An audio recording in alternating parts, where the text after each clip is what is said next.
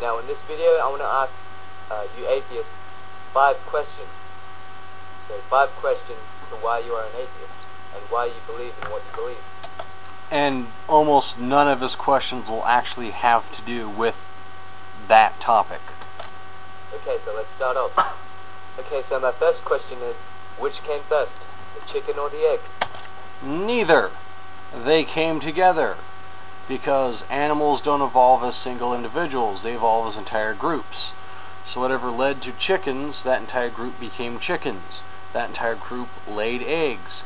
Therefore, when they could be classified as a chicken, their eggs could be classified as chicken eggs. Atheists don't know this. We do. Bull and shit. We know that God created every living creature on earth. No, you don't. It says this in Genesis 1:21 in the Bible. It also says that snakes can talk. You can read it.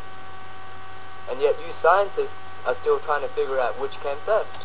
No, they're not. Because they're a lot smarter than that. You haven't figured out anything at all.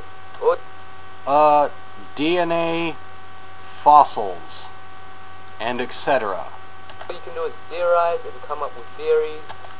Theories are statements that explain facts. But in the end, you don't know the answer. Except they have a pretty damn good idea. Which came first, the chicken or the egg? Neither, because neither of them can masturbate, so neither of them can came. Now you atheists say that you can't have the chicken without the egg, and you can't have the egg without the chicken. I think you'll be hard-pressed to find an atheist who's ever said that, because that is a dumbass sentence. Well, if this is true, then God must have created the chicken. Seriously? Because it says in Genesis that it says clearly in Genesis that he created all life on earth. Does that include the fucking snake that tricked his favorite creation, which for whatever he let into the garden to trick his favorite creation? Fuck!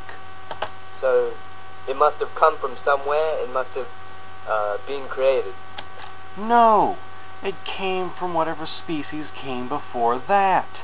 In other words, must have supernaturally been created.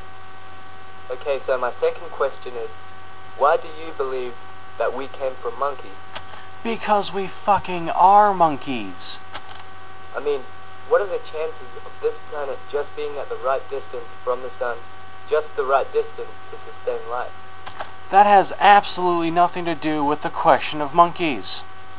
Also, there is quite a large range at which the Earth could have been from the sun. Probably a couple thousand miles. So, if our planet was a little bit further from the sun, a lot bit further, we would all freeze to death.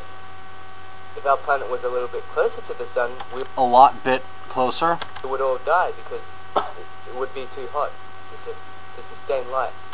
And if the sun were larger but dimmer, we would have to be at a different position. If the sun would have been smaller but hotter, we would have been at a different position. The thing is, life isn't going to start on a planet that can't sustain it.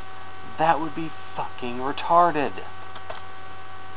So what are the chances of us being here? What are the chances of complex organisms forming on Earth? And yet you guys say, what are the chances of us having anything to do with fucking monkeys? That we came from monkeys. Because we are monkeys. Well, where did the monkey come from? Well, monkeys tend to have parents. And monkey populations tend to have parent populations. Once again, you don't know the answer to this question. We have a near complete fossil lineage that would beg to differ. My third question. Do you believe that you'll go somewhere when you die? Yes, in the fucking ground. It seems a bit strange that when you die, nothing happens. I think it'd be strange if something did happen. There might be a little foul play involved. I think that's called necrophilia. There has to be somewhere you go when you die. No, there doesn't, because existence is a sad, miserable, cold piss in the face. What happens to your conscience and your feelings when you die? They fucking stop. Do they just fade away? Yep. Does your existence just fade away? Unless you're really important or a complete dick like Hitler. I believe if you repent and you believe in Jesus Christ and accept him as your Savior, you will go to heaven and have eternal life, as it describes in the Bible. And I believe if we're not careful, zombies are going to raise from the grave and eat us all. But that's kind of fucking silly, now ain't it? Now, atheists believe that when you die, nothing happens. Then what? Because as far as we can tell, nothing does happen. Your brain stops, your body rots. You start to smell funny, so we toss you in a hole. What's the point of life? What's the point of anything that you do? There really isn't one. But we're here, so we might as well enjoy it. We can't do a whole lot else about it. So you need to make that choice. Am I going to be a Christian, or am I going to be an atheist? Or am I going to be a Buddhist? Or am I going to be a Muslim? Or am I going to be a Zoroastrian? Or am I going to be a Canadian? My fourth question is, why do atheists need to constantly say that God doesn't exist and try and put down and bully Christians? Because you guys are a bunch of pricks about it.